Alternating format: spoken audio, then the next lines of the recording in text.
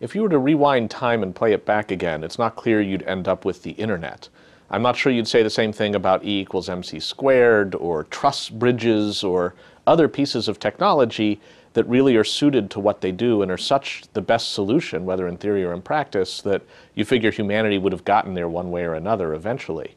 With the internet, it reflects so many idiosyncratic choices about how to build a global network that it's important to remember they didn't have to be made that way.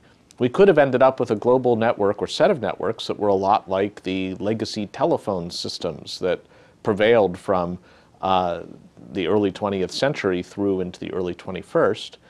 They might have been like CompuServe, AOL, Prodigy, The Source, MCI Mail. If you took a snapshot in 1982, 83, 85, everybody figured that the future of global networking was going to be something resembling those competing services, and one of them would just outcompete the others. Instead, out of left field came this unusual creature that we call the internet, and there are several things that made it unusual. The first of which is the folks who put its protocols together were not well funded and had no particular expectation of making money from it. So in that sense, whatever you might know about Silicon Valley, the fundamentals of the internet were not as a dot-com startup. They were instead as, here are a number of ways that you could take existing networks and have them interoperate with one another, and that way you'd have a global network with no main menu, no CEO, no business plan, no particular committee even that runs it. A handful of functions, mostly what we'd call ministerial, merely administrative, are centralized, but the rest is pretty much what I'd call a collective hallucination. There's a commons that exists in part through modest government subsidies to do this kind of research to produce the internet, but the rest is left up to the users to figure out what they want to use a network for. So in that sense, the essence of the internet is a set of protocols that allow any given points of presence that are connected to communicate with one another and not have to worry so much about how the bits will work their way from point A to point Z. I have tended to call such technologies generative technologies, and the core feature of a generative technology is that it tends to welcome contribution from nearly any quarter. And applied to the internet, that means that in order to become a point of presence on the internet, to start exchanging bits with one other entity, or perhaps if you think of yourself as a server, with hundreds of thousands or millions of other entities, if they're wanting to beat a path to your doorstep and get the bits that you have to offer, that there's no gatekeeping to that. Anybody can set up on a kind of virtual hilltop a server, maybe it's a web server, maybe it's some other kind of server, and you're off to the races. That's very different from the CompuServe configuration of having to cut a deal with that company in order to be exposed to its subscribers. It's different from cable television.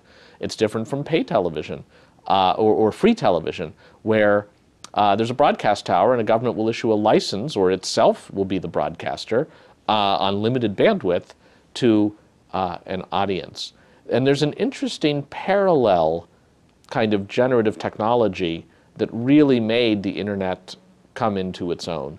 And that is the typical endpoint. The thing that you would use to get onto the internet ended up being what we call the PC, the personal computer. The PC's origins were less corporate and more hobbyist.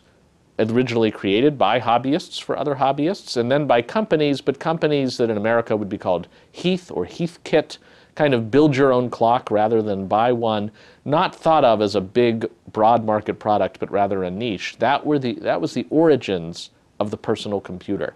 And in 1977, when the Apple II was unveiled by Steve Jobs, 21 years old at the time, that was a computer that when it left the factory was not itself useful. You would plug it into a television set, turn it on, and you would be treated to a blinking cursor. That was all it was doing. It was waiting for you to write software or to put in software written by somebody else that you've either purchased or been given or loaned. And that is another example then of a generative technology. Unlike, say, a smart information appliance, at the time, late 70s, early 80s, might have been a a word processor or something. You buy it, you turn it on, you get a word processor rather than a blinking cursor. You get a document that you're ready to draft, and then you can print it out. These PCs were general purpose, but originally to no purpose, and there was an understanding that anybody in the world could write code for it and circulate that code, and others, whether or not they were coders, could run the code.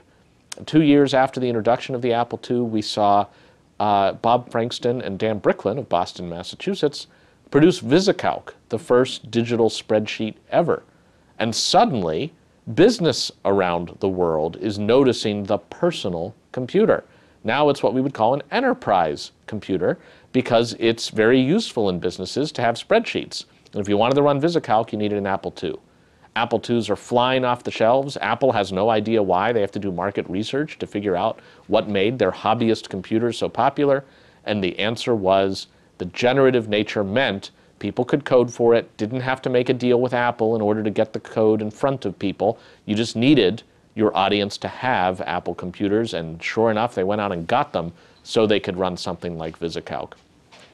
That generative technology meant that somebody actually from the Southern Cone, Robert Tatham, a researcher at the University of Tasmania in the psychology department, could write something in 1995 called Trumpet Windsock, because he liked to play the trumpet, and that was kind of the keystone in the arch, the golden spike that allowed for the first time Windows PCs to speak internet. So if you had a Windows PC and you ran Trumpet Windsock, you could find yourself an internet service provider and get yourself online. And I think it's quite fitting that it was this gentleman's piece of freeware that actually was the gateway, rather than even that Microsoft had foreseen the importance to its own customers of the internet and had built internet connectivity into Windows rather than building a paperclip that would tell you that it looked like you were trying to write a Word document. You need help with that.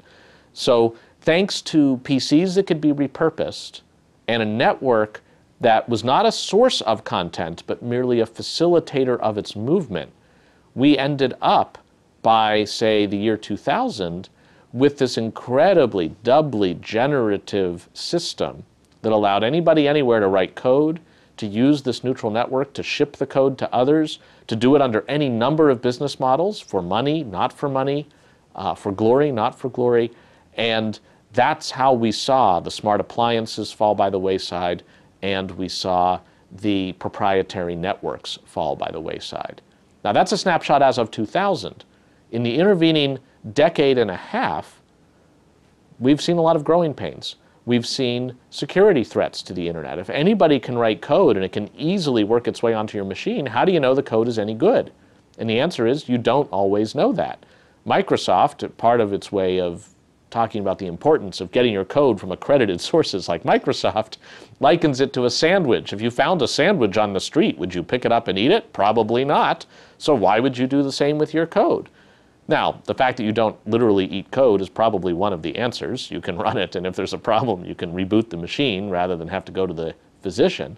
But that quirk has meant that as business models have come about to make it worth somebody's while to compromise your machine, to make it so that it answers to them far away rather than to you, the owner of the machine, we have seen great security problems arise. And my concern, starting in around 2006, 2007, as I saw those problems on the horizon, was that the cures for the problems might be as bad as the problems themselves, in different ways. But we are, unfortunately, I think, too often thinking that we are in a dilemma where we either have to suffer the vulnerability of arbitrary code running on our machines, scooping up our data, even worse, disturbing its integrity.